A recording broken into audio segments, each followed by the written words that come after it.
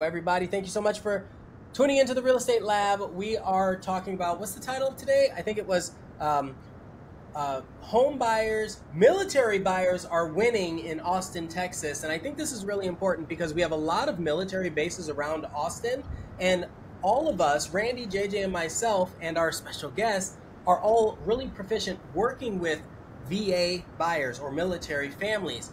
However, there's a lot of misinformation out there about military loans, about how it works. And so today we just wanted to kind of shed some light on that so everybody has a little bit more education, a little bit more exposure to it. And right now, again, they're winning. Like it's really exciting that even people who are in the military and using VA loans can get homes.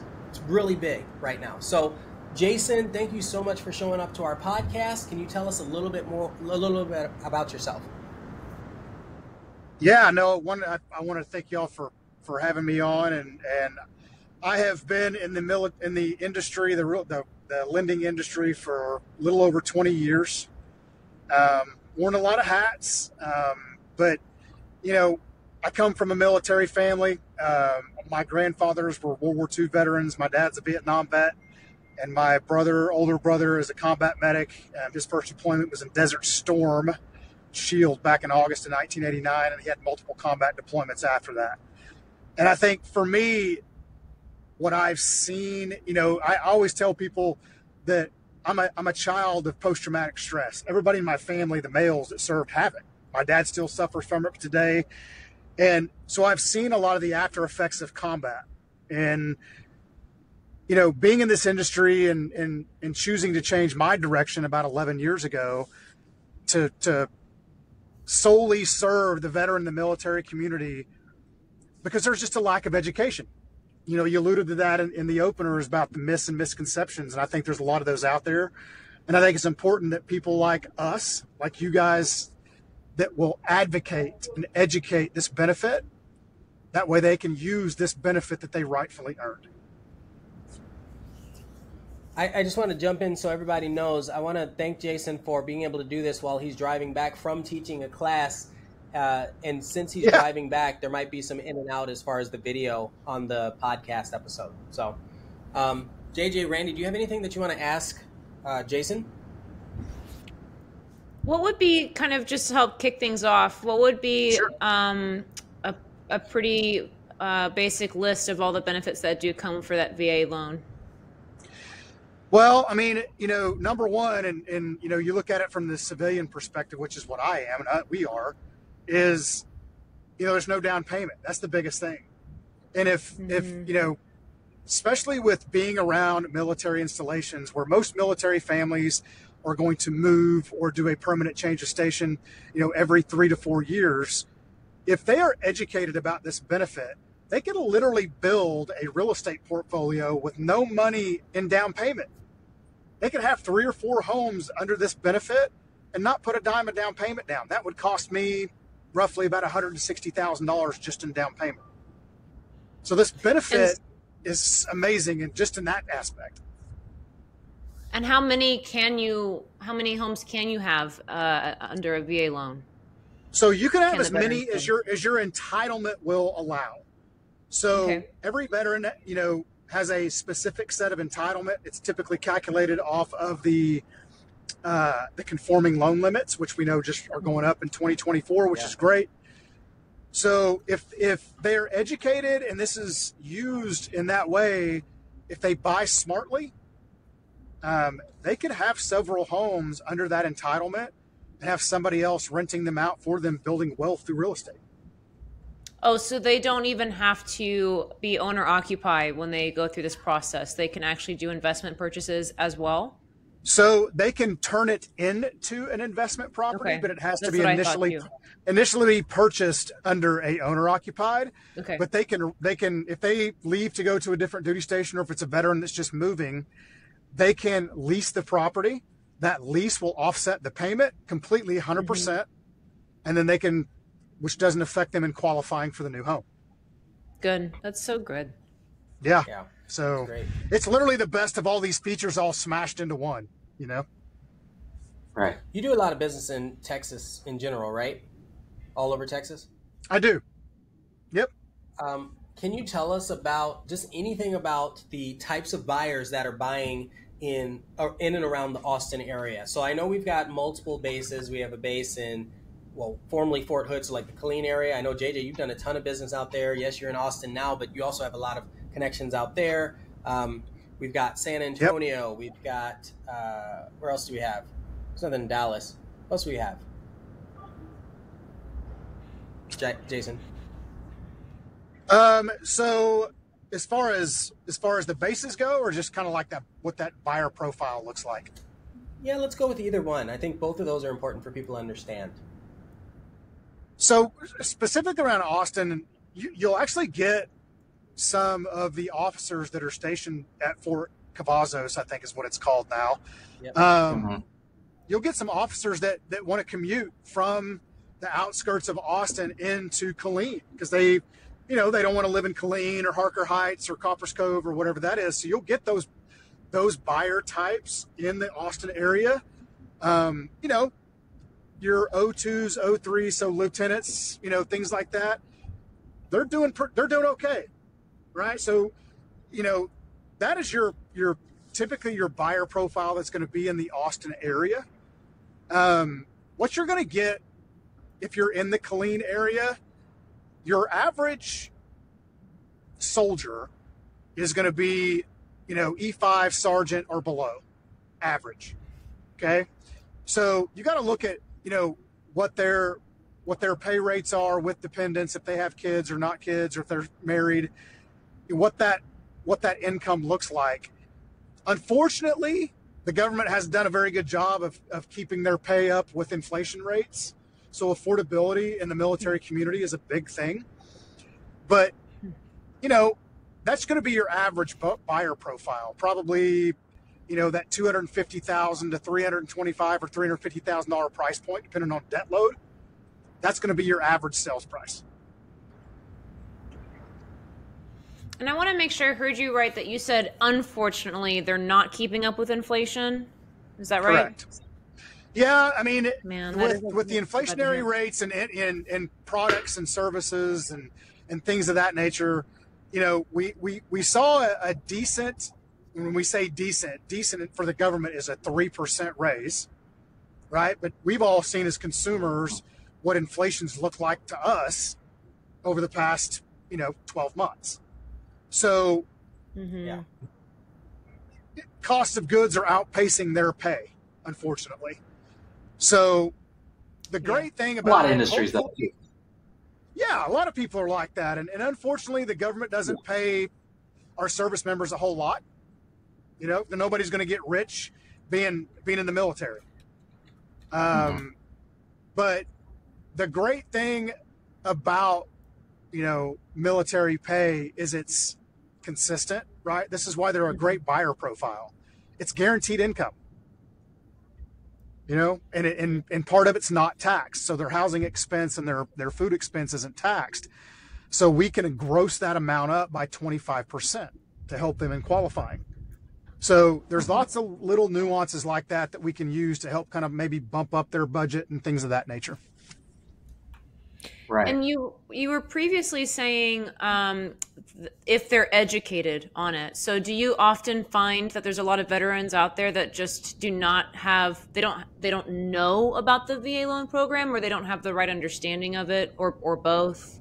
I think it's all of those things. And what I try to look at is you got to look at the military construct or the Department of Defense as a whole. Their one job is to keep these men and women mission ready. I don't care if you're turning wrenches or whatever it is. Their job is to be mission ready, not to necessarily understand the benefits that are afforded to them while they're on active duty. And even when they separate, and Texas is a very popular state for veterans that are moving here because of jobs and property taxes and just Texas Veterans Commission and all these different things that are afforded to them by being a veteran in the state of Texas. If you were to ask them what they understood about their VA home loan benefit, I would say 99% of them would say they know very little to nothing. Wow. And it's because and I'm going to give you some examples. So when my one of my really good friends who just retired in November after 22 years as a helicopter pilot. He sent me videos of him setting through what they call TAPS classes. TAPS is an acronym. And it's all of the classes they have to go through when they're about to retire. Well, they get about 30 minutes from somebody at the VA giving them an educational, class on the VA home loan benefit. Okay, so 30 minutes from someone who's never written a loan, never sold a home, never been boots on the ground like we are in our communities ever. They just say, okay, you guys have this benefit. This is it. Here's your packet. Thanks for your service. Here's your CAT card. See you later. Right. That's it. And so I think it is insane, right? I talked to, was in Oklahoma speaking at an event a couple of weeks ago, and there was a gentleman who is a retired command sergeant major, so he's an E9, right? That is the 1% of the 1% in the military. 28 years of service and never used his VA home loan benefit. Oh my goodness. That kills me. That's like people that buy a house and they never file a homestead. It's like they don't know. So just to re-summarize this, there are a large portion of people. Did you say 28%? Correct. There are 28% of people that have eligibility to use a VA loan, but because they don't have the knowledge or maybe a support system around them, they've not taken advantage of those benefits that they've earned. Oh my goodness. Correct. And there's so many benefits to it. So it's mind-blowing. We talked about, there's tons. So, okay. Let's talk a little bit about just like VA loans in general. So there are a lot of myths out there. Like I'm going to throw some out and I just want you to talk about them a little bit. So like VA loans, are they only eligible for first-time buyers? No. It's repeat. We've had clients that have listened to our educational events and classes that we've put on that have literally used their VA loan 4 and 5 times just while they're on active duty. Wow. So it is not just for first-time home buyers. Anybody can use it that's eligible, and lots of repeat buyers out there. But I believe that myth that you described is one of the biggest that keep people from using it, because they think they have to be a first-time home buyer to use it, or to Randy's point earlier, if they use it one time, they can't use it again. It's one and done. And we confirmed as long as it's your primary. Correct. You can use it. Right. That's correct. But, because the back of the benefit is not to build a real estate portfolio, but if you use it under the rules, you can certainly do that, because here's the greatest thing about it is that you can go buy a quadplex. You can live in one unit, rent out the other 3, cash flow those, and then after 12 or 24 months, you're ready to move into a single family, keep your quadplex, have 4 cash flowing units, buy a single family. That's a very clean Texas thing to do. There's a lot of quadplexes in Killeen as well. They're more affordable than 100%. Austin. Yep. Yeah, for sure. Absolutely. All right, so I've got another one for Curious you. too, regarding that geographic. What's that? No, you go. You do it. It's choppy on. I was curious when we're talking about the outskirts of Austin, geographically, where do you see these like lieutenants and stuff commuting from?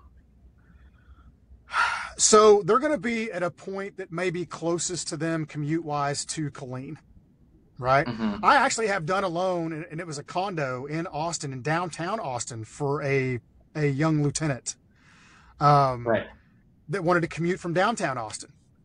So I think, that if they are marketed to correctly, there's no telling where they may go, because if anybody's been to Killeen, Texas, not exactly a mecca of homes in Killeen, Texas. I have family down in Copper's Cove. My stepmom's brother lives down there, and it's gotten better over the years.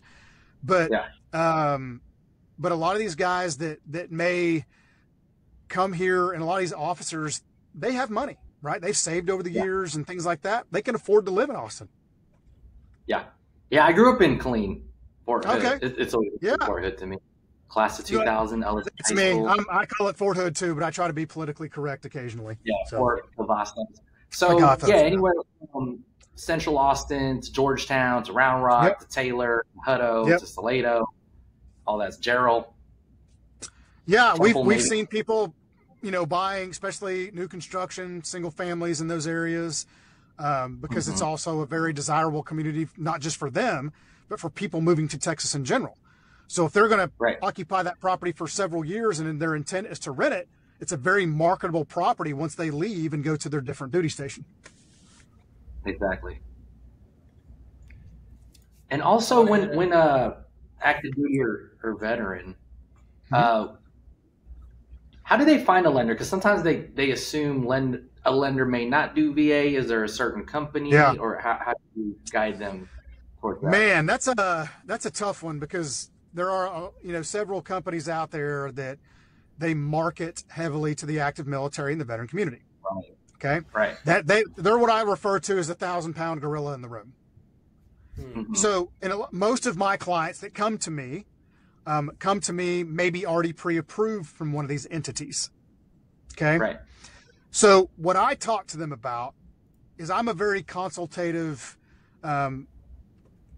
person and take a very consultative approach to not just, hey, push button, get mortgage, which is a lot what they do. I look at finances. I look at investment side. I look at their tendencies. I ask them questions about what they want to do. And I build a little presentation for them based on those things. So we talk about equity appreciation. We talk about not just helping them manage this debt for their home going forward, but we talk about, okay, maybe they are somebody who has a TSP. Maybe they want to reinvest that TSP into something that gains them a bigger return, right? Something like that. But I have connections and financial planners that typically have prior service that are, got into this space to help them manage this debt and help their money make them money. Right. So I think that's what sets me apart from people. And then in this call center type environment is I'm going to help you make money. I'm just not going to take your order like a McDonald's drive-through employee. Exactly. To me, that's the equivalent. And that's just my opinion, but I think that's where we can make a difference in people who truly care about this process as an investment type process, not just, hey, it took you 30 minutes to get me a pre-approval and 99% of the time it's wrong. It's the truth. So it's sad, We hear a lot about VA appraisals taking longer. Is that true? No. The average time in the state of Texas is about 10.4 days. Okay. From date of order to date of acceptance. Even during COVID, when it was just, cuckoo for Cocoa Puffs and everybody was busy and appraisers were stretched to the gills, we were still seeing about 14 to 17 days. So we were still honoring 30-day contracts all day long. Oh, yeah. So I think, for people, for agents, or even the consumer who may see this, great questions to ask your lender are, how long does it take you to process a file? Number one, how many days? What is your average close time? How many days does it take you to get, to the closing table? To me, those are metrics that every loan officer or company should measure, period. That's the standard nowadays. So my standard on my team is that I want our files processed in 7 days outside of title and appraisal, period. It's fast. And we do that 96.1% of the time. Mm-hmm. Right? Our average close time is 21.4 days. So I think being able to articulate those metrics to people will take some of the stress out of the process for them.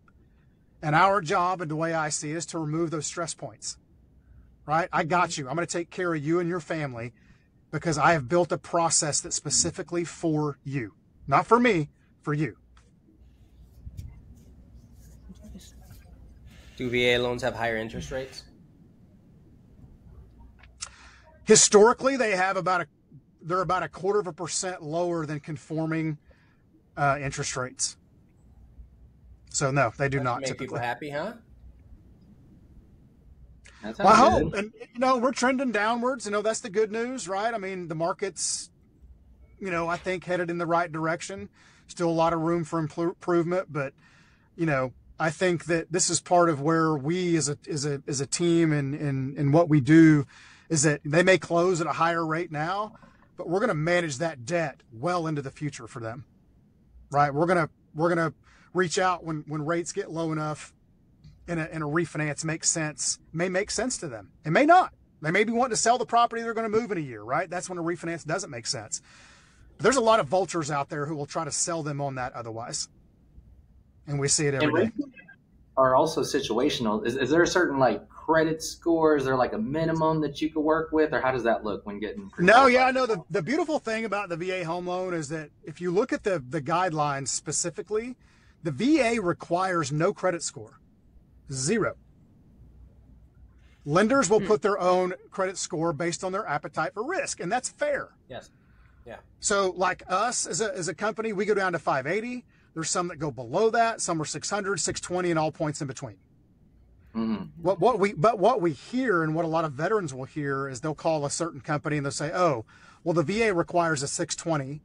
You're at a 615. Let's do some credit repair. Because that's always a great idea. And typically they jack their credit up somehow.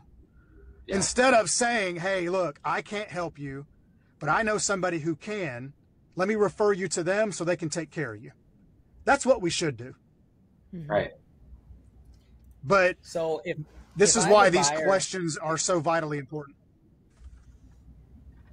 If I have a buyer that's a VA borrower, so former military or maybe family member or something, but they're using a VA loan, why would a seller not accept their loan? This is really important. I think this has happened a lot in the past.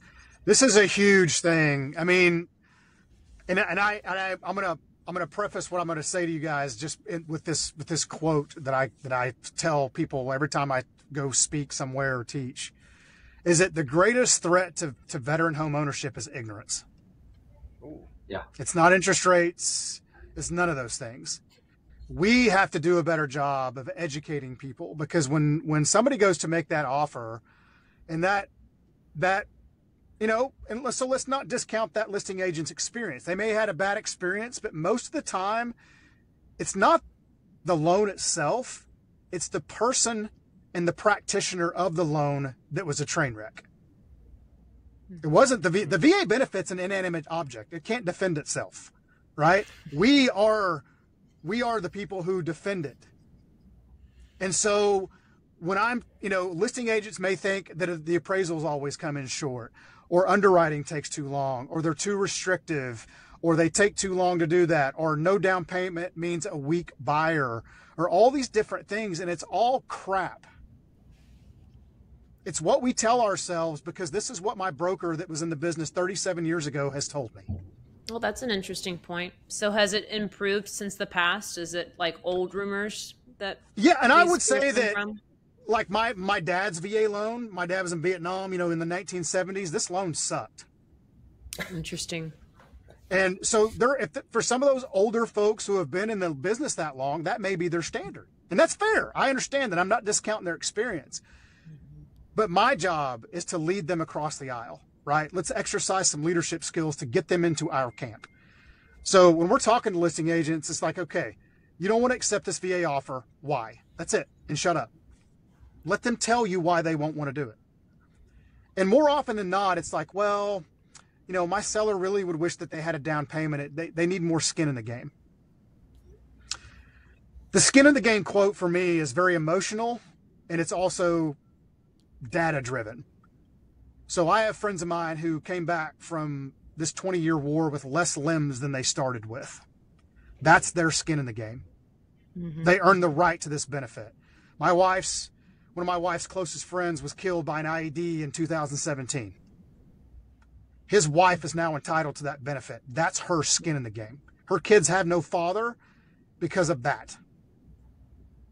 So that's the emotional side of it.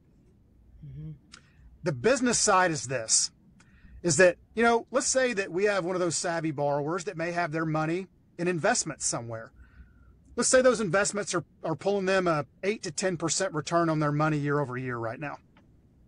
Why in the hell would I want them to pull money out of an 8 to 10% return investment to put down on a house to make your seller feel better? Financially, that's a poor decision. Yeah. Mm-hmm. And when I put it in that context, I won't say I'm batting 1,000, but it's pretty damn close. Because we're trying to play on people's emotions, number one, but we're also giving them data. Data is non-emotional, right? It's data over drama.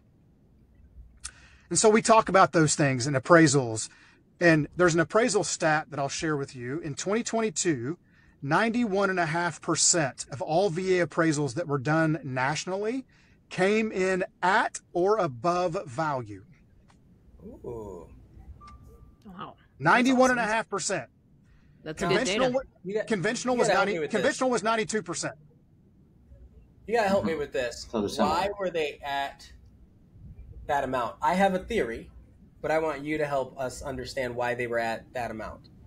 Such a high percentage. Well, the VA is the only loan program that gives you 2 rebuttal processes, number one. So even when they come in under value, you've got 2 chances to rebut the process, and Tidewater or in the reconsideration of value. Yes. Okay. And here's a feather in the VA's cap. So the VA Lenders Conference was back in May in Kansas City this year. There were representatives from Fannie Mae and Freddie Mac, so conventional, okay, at the VA Lenders Conference. Fannie Mae and Freddie Mac are going to start a pilot program adopting Tidewater and ROV for conventional products. Oh. Because it works so well. That's it. You know what I mean? So I think that when we provide these data and these statistics for people, I think it kind of takes some of the drama out of it for them, and the reasonable side of them will kick in, saying, hey, well, that makes sense. And, you know, my job is to help them understand that we're going to control what we control on my side, right? We're going to walk you through the reconsideration of value process if we have to get there, the Tidewater process. I actually wrote what's called a VA valuation guide for agents that walks them through that process step by step. And I hand that thing out like candy. Jason, can you do us a favor? Right. Can you talk a little bit about the cost of PMI for VA loans? Yeah, so, you know, the one of the many great features about it is it doesn't have private mortgage insurance like an FHA loan or a conventional loan will have, you know, the monthly mortgage insurance.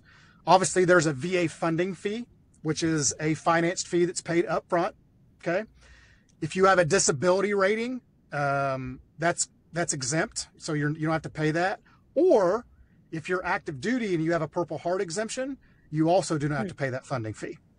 Okay, so those are some of the things that we walk them through when we go through this very consultative process, because this is a benefit that they'll use forever, right? If we teach them the right way, they'll use this thing forever. Mm-hmm.